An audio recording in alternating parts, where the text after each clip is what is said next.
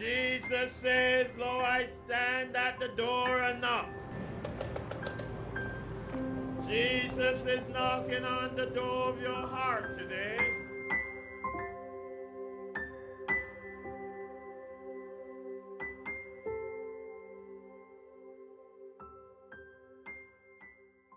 The terror and reproach of conscience which Herod, like other daring offenders, could not shake off are proofs and warnings of a future judgment and of future misery to them. But there may be the terror of convictions where there is not the truth of conversion. When men pretend to favor the gospel, yet live in evil, we must not favor their self-delusion, but must deliver our consciences as John did. The world may call this rudeness and blind zeal. False professors or timid Christians may censure it as want or civility. But the most powerful enemies can go no further than the Lord sees good to permit. Herod feared that the putting of John to death might raise a rebellion among the people, which it did not, but he never feared it might stir up his own conscience against him, which it did. Men fear being hanged for what they do not fear being damned for. And times of carnal mirth and jollity are convenient times to carrying on bad designs against God's people.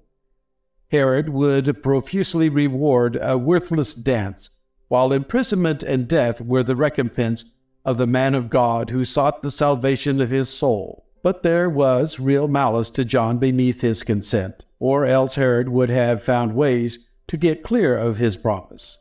When the under-shepherds are smitten, the sheep need not be scattered while they have the great shepherd to go to.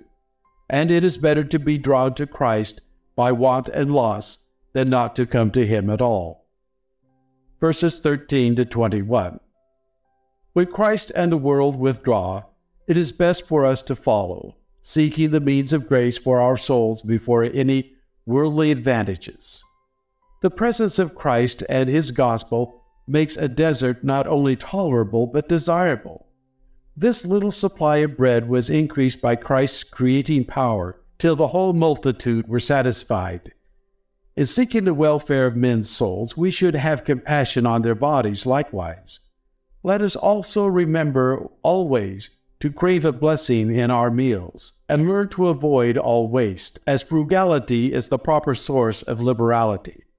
See in this miracle an emblem of the bread of life, which came down from heaven to sustain our perishing souls. The provisions of Christ's gospel appear mean and scanty to the world, yet they satisfy all that feed on him in their hearts by faith with thanksgiving. Verses 22 to 33. Those are not Christ's followers who cannot enjoy being alone with God and their own hearts. It is good upon special occasions, and when we find our hearts enlarged, to continue long in secret prayer, and in pouring out our hearts before the Lord. It is no new thing for Christ's disciples to meet with storms in the way of duty, but he thereby shows himself with the more grace to them and for them. He can take what way he pleases to save his people, but even appearances of deliverance sometimes occasion trouble and perplexity to God's people from mistakes about Christ. Nothing ought to affright those that have Christ near them and know he is theirs, not death itself.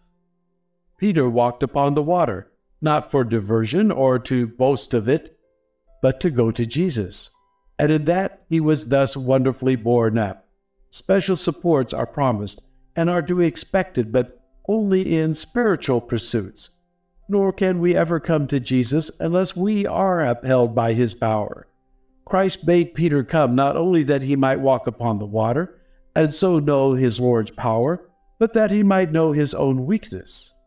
And the Lord often lets his servants have their choice, to humble and prove them, and to show the greatness of his power and grace.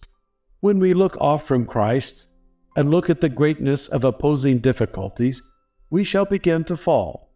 But when we call to him, he will stretch out his arm and save us. Christ is the great Savior. Those who would be saved must come to him and cry to him for salvation. We are never brought to this until we find ourselves sinking. The sense of need drives us to him. He rebuked Peter. Could we but believe more, we should suffer less. The weakness of faith and the prevailing of our doubts displease our Lord Jesus, for there is no good reason why Christ's disciples should be of a doubtful mind. Even in a stormy day, he is to them a very present help. None but the world's Creator could multiply the loaves. None but its governor could tread upon the waters of the sea. The disciples yield to the evidence and confess their faiths. They were suitably affected and worshiped Christ. He that comes to God must believe, and he that believes in God will come. Hebrews 11:6. Verses 34 to 36. Whithersoever Christ went, he was doing good. They brought unto him all that were diseased. They came humbly, beseeching him to help them. The experiences of others may direct and encourage us in seeking for Christ. As many as touched were made perfectly whole. Those whom Christ heals, he heals perfectly. Were men more acquainted with Christ and with the diseased state of their souls, they would flock to receive his healing influences. The healing virtue was not in the finger, but in their faith, or rather it was Christ whom their faith took hold upon.